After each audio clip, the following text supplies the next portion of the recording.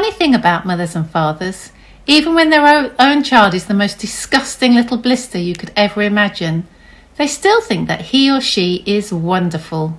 Some parents go further. They become so blinded by adoration, they manage to convince themselves their child has qualities of genius. Well, there is nothing very wrong with all this. It's the way of the world. It is only when the parents begin telling us about the brilliance of their own revolting offspring that we start shouting, "Bring us a basin, we're going to be sick!" School teachers suffer a good deal from having to listen to this sort of twaddle from proud parents, but they usually get their own back when the time comes to write the end-of-term reports. If I were a teacher, I would cook up some real scorchers for the children of doting parents. Your son, Maximilian, I would write, is a total washout. I hope you have a family business you can push him into when he leaves school, because he sure as heck won't get a job anywhere else. Or if I were feeling lyrical that day, I might write, "It's a curious truth that grasshoppers have their hearing organs in the size of their abdomen. Your daughter Vanessa, judging by what she's learnt this term, has no hearing organs at all." I might even delve deeper into natural history and say, the periodical cicada spends 6 years as a grub underground and no more than 6 days as a free creature of sunlight and air.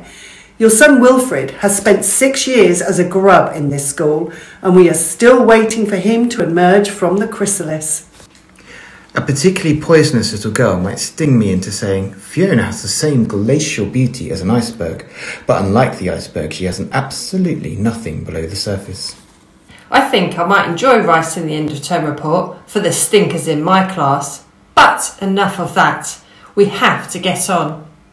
Occasionally, one comes across parents who take the opposite line, who show no interest at all in their children. And these, of course, are far worse than the doting ones. Mr. and Mrs. Wormwood were two such parents. They had a son called Michael and a daughter called Matilda, and the parents looked upon Matilda in particular as nothing more than a scab. A scab is something you have to put up with until the time comes when you can pick it off and flick it away. Mr. and Mrs. Wormwood looked forward enormously to the time when they could pick their little daughter off and flick her away, preferably into the next county, or even further than that. It is bad enough when parents treat ordinary children as though they were scabs and bunions, but it becomes somehow a lot worse when the child in question is extraordinary, and by that I mean sensitive and brilliant. Matilda was both of these things, but above all she was brilliant. Her mind was so nimble and she was so quick to learn that her ability should have been obvious even to the most half-witted of parents.